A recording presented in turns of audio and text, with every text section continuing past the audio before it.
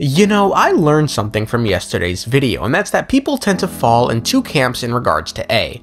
Either she's a terrible Archon who through inaction allowed the suffering of her people and thus a civil war, or a misunderstood one who in a misguided and scared attempt to shelter her people following the death of not only her sister, but an entire nation, offered to tread the path of eternity for them. And while we can talk about A at full another day, that really got me thinking, what do people think about the Cryo Archon? Hoyo did something interesting with the end of the Fontaine quest. They managed to make people rally against the heavenly principles and in turn painted the Cryo Archon's actions in a better light. But answer me this, let's say the Cryo Archon's rebellion somehow works. What then? Is the world really a better place with people like DOTTORE and Sandrone running around in it, two certified monsters? Is enabling the Fatui's madness really worth tearing down the firmament? Actually no. Enabling and madness are not the correct words here. She is directly responsible for the Fatui's actions, and they cannot be described as madness, but rather inexcusable, deplorable, and heinous. Yeah, I busted out the big words this time. The Cryo Archon and the Fatui have become an entity far worse than the organization they are attempting to overthrow, and thus managed to make A look like Mother Teresa as a result. I mean, let's look at just some of the crimes associated with the Fatui. Oh! Wait a second!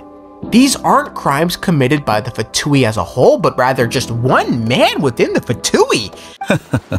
The Cryo Archon has become so desperate in her attempt to overthrow the Divine that she's welcomed with open arms someone like the Doctor and sanctioned his little experiments. You can hardly even call them that. I mean, DOTTORE has the monsters of Unit 731 just pumping their fists in the air shouting, "Yeah!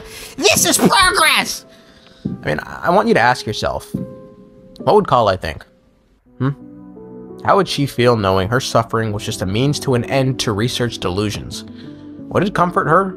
The PTSD she experiences during human interactions now serve the purpose of overthrowing the heavenly principles? No! Don't touch me! Sad, isn't it? The Cryo Archon did this. She may not have been the one holding the syringe and scalpel, but she bears responsibility nonetheless. Ask yourself, is this okay? The countless dead kids who don't even get the joy of experiencing PTSD? That sounded really weird. However, in her pursuit of war, she has not only caused endless suffering beyond her borders, but has also lost the love of her constituents. She is a god with no love left for her people, nor do they have any left for her. Her followers hope only to be on her side when the day of her rebellion against the Divine comes at last. I mean, this is a quote by Dainsleif, which is interesting because it highlights two important things. One, she no longer loves her people, and two, her people no longer love her. All that remain in Snezhnaya are followers waiting for the overthrowing. But how did it come to this, and what do we know about the Cryo Archon? Well, for starters, the tsarista is not the original Cryo Archon. At some point, the original Cryo Archon died, or ceased to exist, or something like that. And then later, this one came into being. Unlike Focalor and Kusanali, we know she was Cryo Archon before the Cataclysm based on Venti once knowing her. The Seven don't always get along well, but still.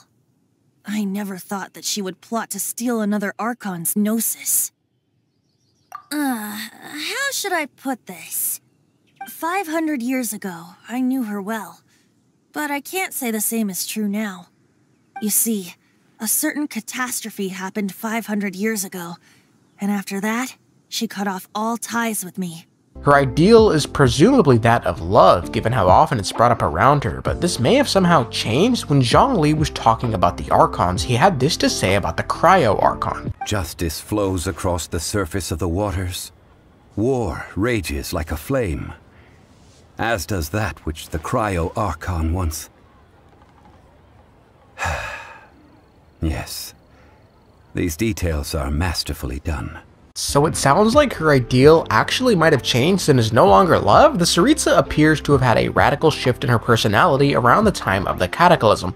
Both of these tie into Child's description of her, which states, quote, "Her Royal Highness the tsarista is actually a gentle soul, too gentle, in fact, and that's why she had to harden herself. Likewise, she declared war against the whole world only because she dreams of peace."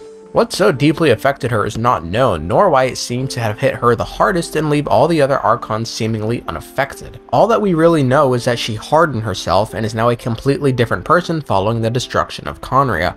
One personal question I have regarding her is, if it was the events of the Cataclysm that changed her dearly, then why did she wait 500 years to finally kickstart the rebellion by taking the Gnosis? I mean, I get plot and all that, but it seems really sus she did this around the time the Traveler awoke. In any case, something that makes the Cryo Archon unique, however, is actually the manner in which she's attempting to take down Celestia. She's certainly not the first person to try and overthrow the Heavenly Principles, but she's seemingly the first one to not try and use forbidden knowledge to do so. Nibelung came along, forbidden knowledge. King Deseret came along, forbidden knowledge. Apep came along, forbidden knowledge. Khaenri'ah came along, forbidden knowledge. Obviously, they all failed.